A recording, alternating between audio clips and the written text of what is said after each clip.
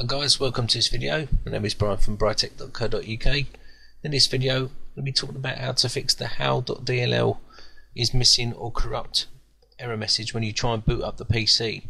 So you're faced with this error message in front of you. Now, this is down to two possible things. It's normally down to either the hal.dll file is either missing or it's been corrupted. Okay, and I'm going to show you how to fix that problem. It also can be the actual boot.ini file.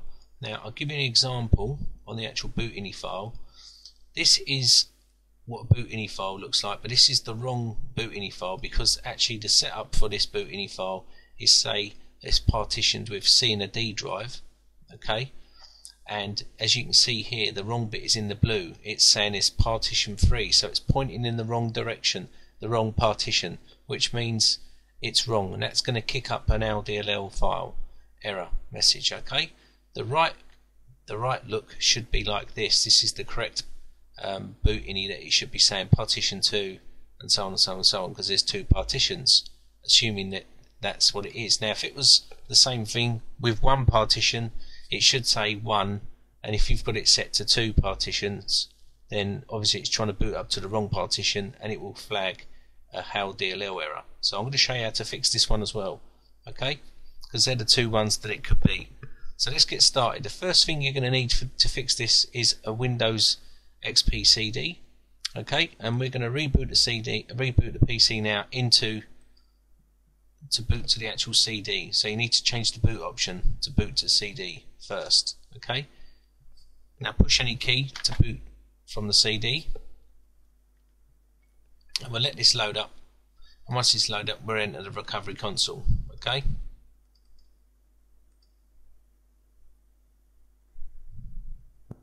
Okay, we're nearly finished loading in the CD here. So once we get to this option screen, we're going to be pushing R to enter the recovery console, and the first fix we're going to be doing here is the missing hal.dll or corrupt one. So we're going to rewrite a new hal.dll file to that directory. So push R to enter the recovery console. Let this load up.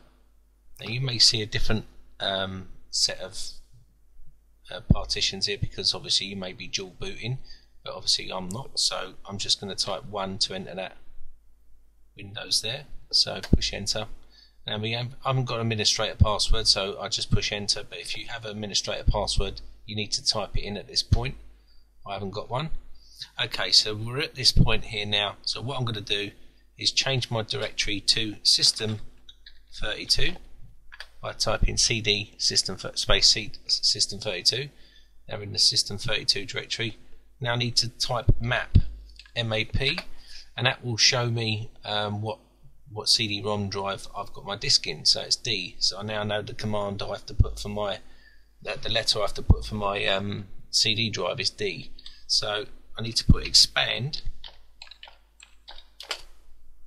and then D colon backslash I386 backslash hal, not hal as in not DLL as in DLL, it's DL and an underscore. Okay, so make sure you don't do that, that's wrong. So you need to put hal.dl underscore. Okay, and then once you've done that, push enter, and that will actually copy the file into the actual folder and overwrite. Now you may see a message come up saying, do you want to overwrite this file? You say yes at this point. Okay, I don't need to overwrite it because I know it's not there because I've deleted it. Okay, to make the error message come up. And once you've done that, we're going to exit to reboot the system. Make sure you take the CD out. I've not took mine out, so I'm just going to let it run right through, so I'm not going to push any button. That's it, and it's loaded up as you can see. Okay, so that's the first fix on how to fix the hal.dll, is replace the actual file. Alright, now I'm going to show you how to do the boot.ini part. Now I haven't got a corrupted boot.ini file, so what I'm going to do is pretend I've got it, and we're going to go from there. Okay, so we're going to reboot the system. I'll just quickly pause that while it gets into the recovery console again. Okay, we're just about loaded up here again. And as I said, first thing to do is always do that first fix first, because that's for the missing file, and you won't know which one you've got, so always try one of them first and then try the other one. If it doesn't work, it just means it's the latter. So let's push R again to enter the recovery console. I'm going to quickly just get this done so we can actually get to the part what we need to get to. Okay, so we need to go enter, enter. Okay, from here, what we need to do now is type attribute. So we're going to type this attrib and then space H-R-S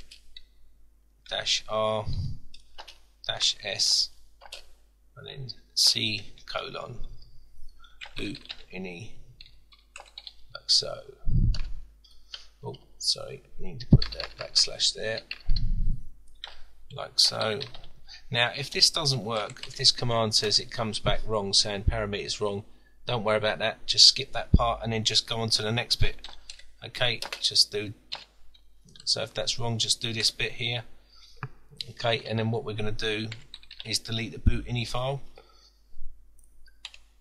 like so, and that's going to delete the boot ini file, which is now gone. Okay, so what we need to do now is rebuild a new one to make sure we fixed our problem. Okay, now with that we just type boot CFG, all one word, space / rebuild. It's going to scan, start to rebuild, say Y for yes at this point. Okay, enter the load identifier and we're going to call this Windows XP Pro. Okay, push enter. Now for enter our operating system load options, we're going to do it fast detect, like so, / fast detect, push enter. Okay, so that's that done, so we're all done there. So what we need to do next is type Fixboot. Okay, like so. It's going to ask whether we want it on the C drive. I'm going to say yes, Y for yes, and that's done. Okay, so what we need to do now is restart the machine. Okay, so once we restart the machine, you're supposed to take the CD out at this point. I'm not going to bother, I'm just going to not touch the keys and just let it boot up. You should be offered a choice. This is the new one we've just written, the top one. The second one is the original. So click on the top one, push enter. Okay, and that will load up Windows. And then once that's done, we should get to the Windows screen, like so.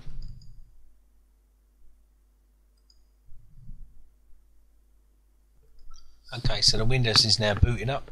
So what we need to do now is go into my computer, C drive, and then change the folder, go into folder options and change show hidden files and hide protected files, operating system files. Take that tick out and that will show us our boot ini file. What we need to do here is open this and take out our old one, so we don't get that boot option anymore. Okay, so all we need to do is just take out the old one, like so, click save,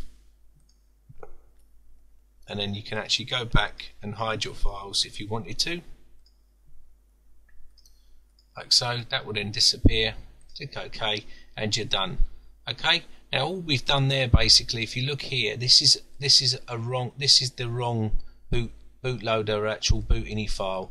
As you can see, it's saying partition 3 and there's only 2 partitions, say for argument's sake, and what we've done there is actually this is booting up and saying it's actually pointing in the wrong partition.